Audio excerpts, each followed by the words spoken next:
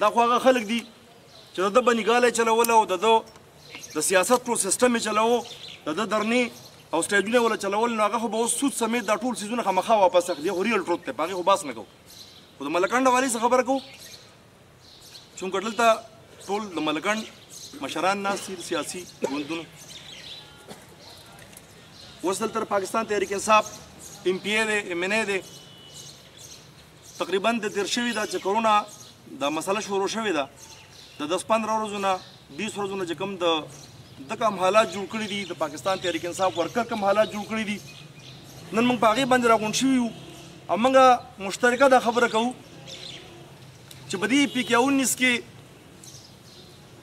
عوامي نیشنل پارټي د اقتدار حصه پاتې شوې ده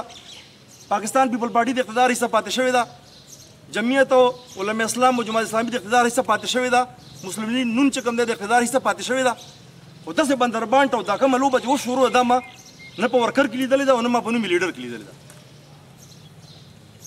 د وړو ګوتۍ راځي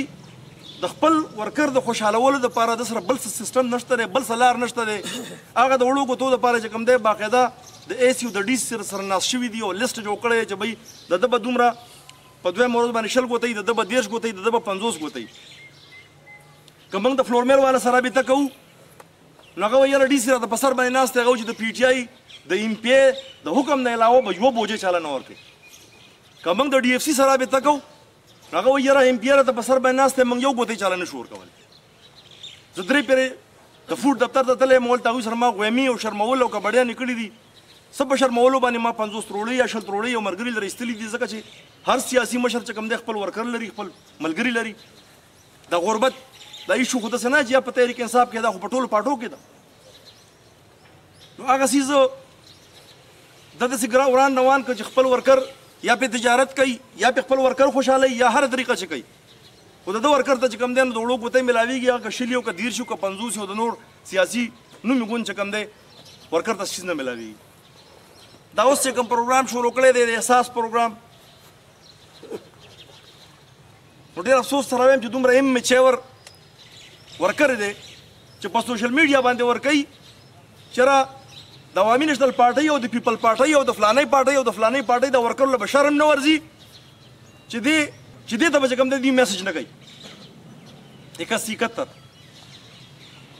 نو ما اوس افسوس خبره ده چې ته به کم ورکر له دوی جواب ورکوې چېرې دا پیسې که تا بنیګاله نه راوړي یا د پاکستان تحریک انصاف ذاتي فنډ وي خو موږ به ټول خاموش ناست یو ډډه به م والي ته په خپل ورکر خوشحاله کړه او که دا د حکومت پاکستان پیسې دا د سټیټ پیسې نو موږ هم د سټیټ باشندګان یو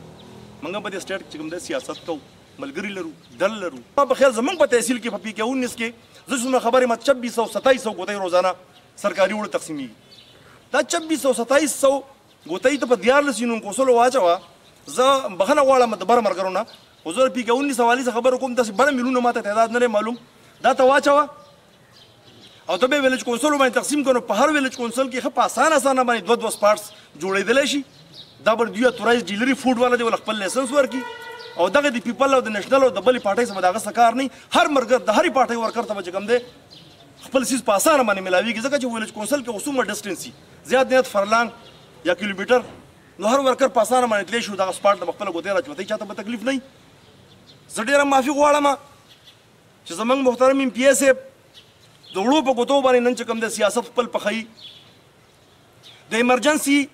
احساس پروګرام په ذریعه باندې خپل سیاست پخوي هغې له داسې پروګرام جوړ کړی دی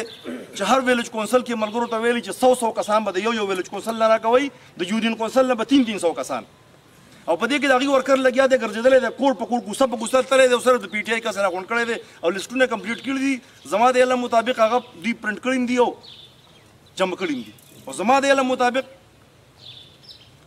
د ضلعي زکات چیرمین په ذریعه باندې به دغه 3,000 روپۍ ایډ د زما په خیال دا به میلاویږي بیا به دا چې څومره په یونین کونسلو کې د دې زکات چیرمینان دي دغه لیسټونه دوی ځان له جوړ کړل پیسه د حکومت سیاست په خپل چمکاوی بیا ډېر د معافۍ څخه دا خبره کوم د دوی د ایم چیور او دا نابالغه ورکران چې کوم دي دوی وړه راوړي او په یو ویلج کونسل کې چې کوم دی تصویرونه وباسي د سرکاري وړو سره چې دوی خو زموږ په دې خبرو نه پوهېږي پیر مصور ته خو د دې سټیج نه زه وایم چې ایم پی ایس صاحب په دې ضلع کې په دې تحصیل کې په دې پی کې 19 حلقه کې د خدمت بېشماره ذرایع دي خو که تا بلک سوچ وکړو زما په خیال چې زه څومره علم ماته دی نو د ټول ملکنډ ډویژن کې زمونږ په ټول ملکنډ ډویژن کې یو وینټیلیټر نشته دی. نو کم از کم ته دا توره وکړه ستا د سی ایم سره تعلقات نږدې دي ته لاړ شه او د خپل درګۍ هسپتال خو یو وینټیلیټر راوړه یو بټخیل له راوړه ته دا توره وکړه. تا چې کوم دی سرکاري طور اوسه پورې بل ډاکټر عنایت چې زمونږ د دې ګاونډ بچی دی هغه ته په خپلو پیسو باندې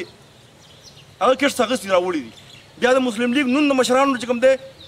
ډېره شکریا ادا کوم چې هغوی د شهباز شریف په فنډ کې په هر څه کې چې د غریبانو راوړي دي